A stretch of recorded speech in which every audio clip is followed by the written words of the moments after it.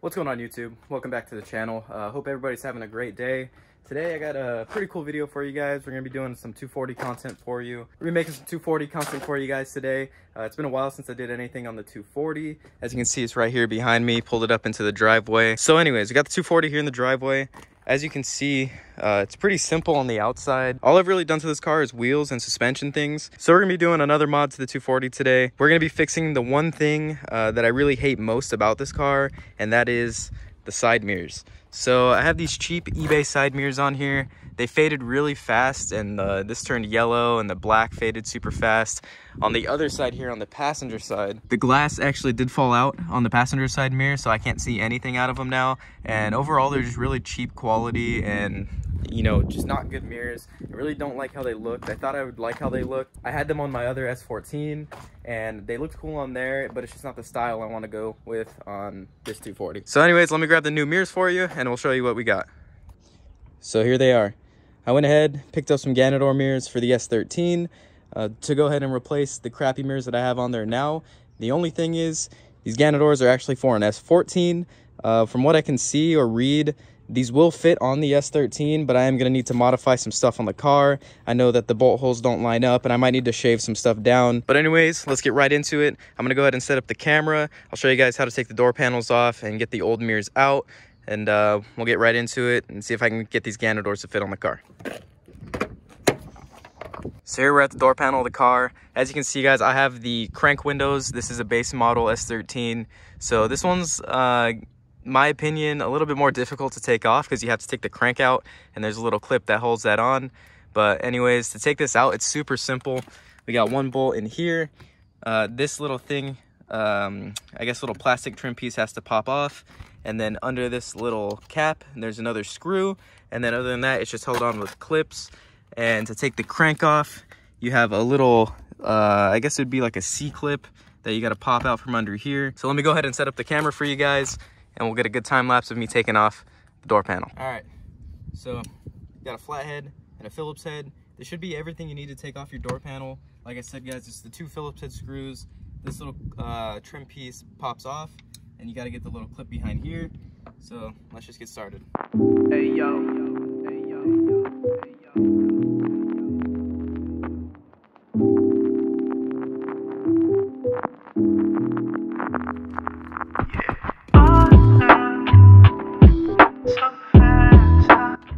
There's a little C-clip that holds on the crank, and I got the crank off. It literally, all you got to do is pop off this little C-clip, take the crank off.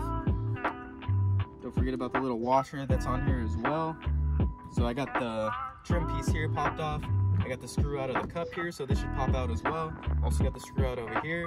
So now all there is left is the clips along the bottom, and it'll pop right off. Just pop out.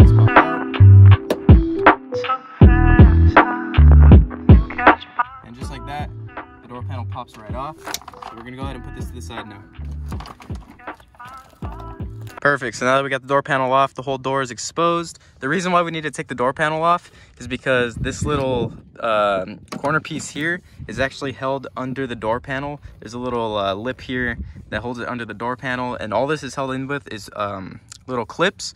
Mine aren't really held in very well because I broke them all last time I did this, but all you gotta do is literally just pop it off like that, and this can go to the side now. So now that that's off, you exposed all your little screws that are holding in the mirror. If you had the stock mirror still, they would be 10mm bolts. I don't, so these are Phillips head screws. All I gotta do is take these three off and the mirror will pop right off. Apologize for the camera angle. I don't really have anything to put the camera on, so I set it on the steering wheel, but we're gonna go ahead and take these three screws out now.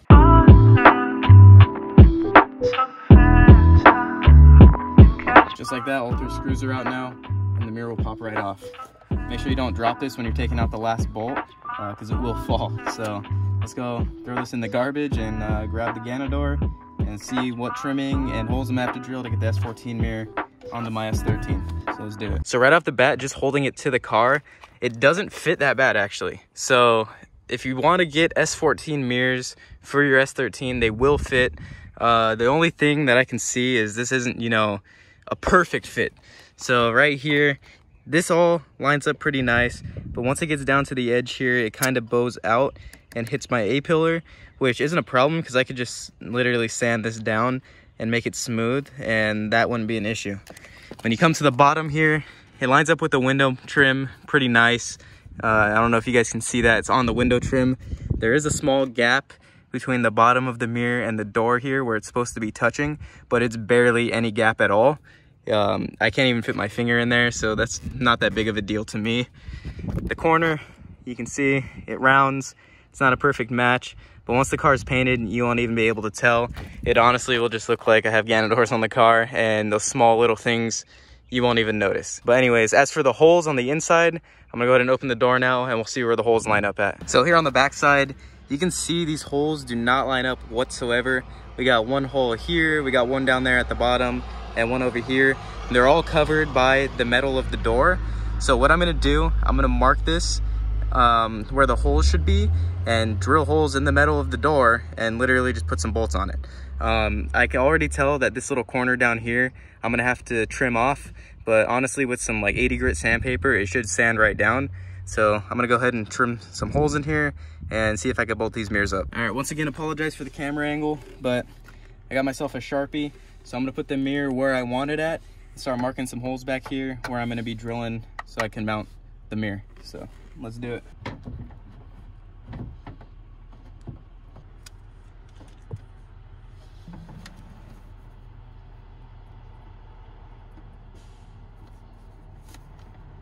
All right, and just like that, I got 3 holes marked here with the Sharpie. So let me get a drill and a drill bit.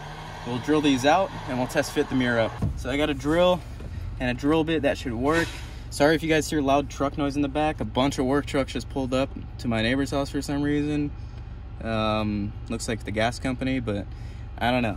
If you hear a bunch of diesel noises in the back, I apologize. Let's get straight to drilling.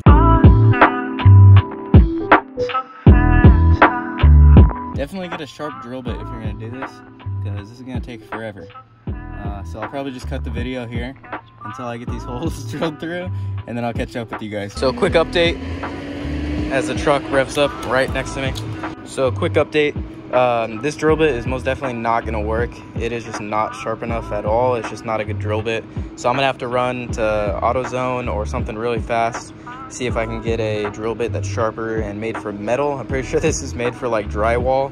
So I'll catch up with you guys once I get a new drill bit and we can get these holes drilled. All right, so just got back from AutoZone, picked up a new set of drill bits. Hopefully these are gonna be sharp enough to get through the metal.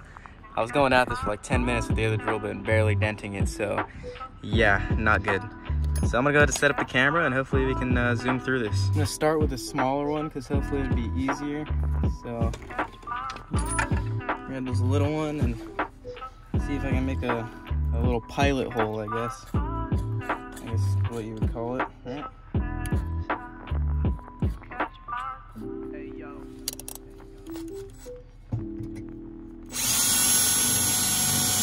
Oh my goodness, see that? Butter. Way easier than the other one. So I'm gonna step it up a bit and until I get the right size for the bolts.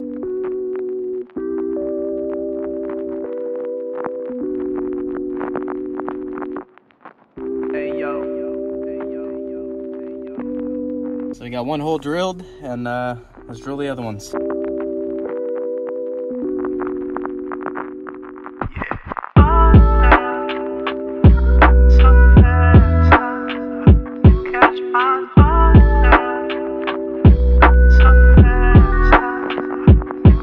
we got all 3 holes drilled, so let's go ahead and test fit the mirror and see if I can bolt it on now.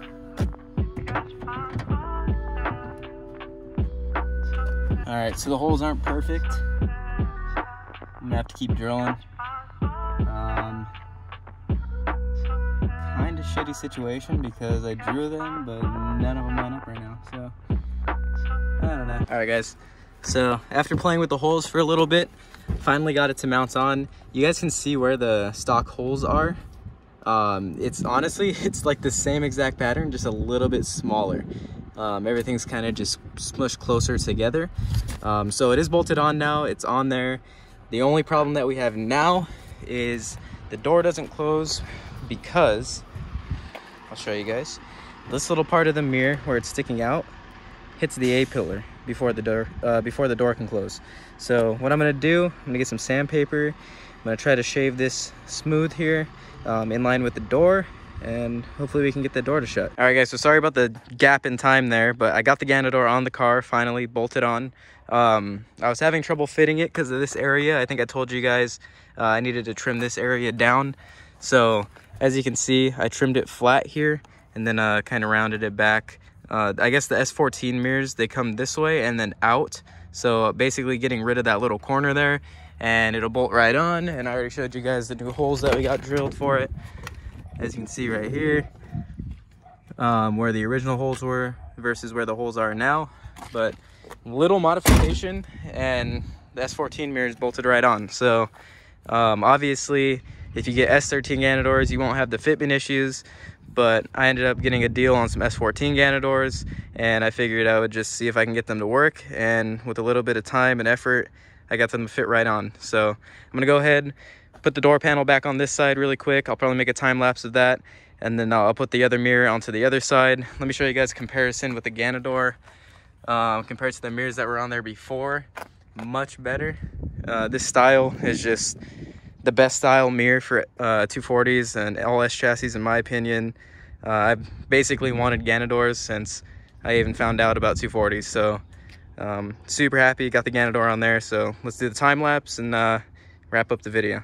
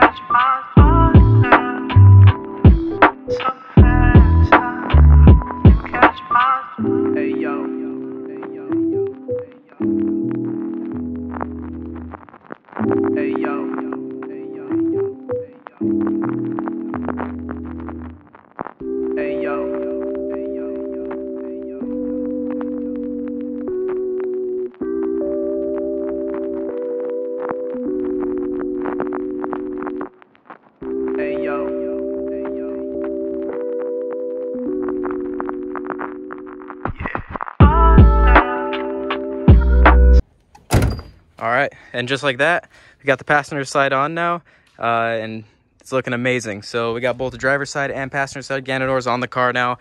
I love how this looks. I've always wanted GANADORs for this car, and honestly, since I first got a 240 like 5 years ago, I've always wanted GANADORs on one of my cars, and it finally happened. So I'm extremely happy that I have these on the car now, and it honestly changes the look of the car so much from the outside, so it's perfect.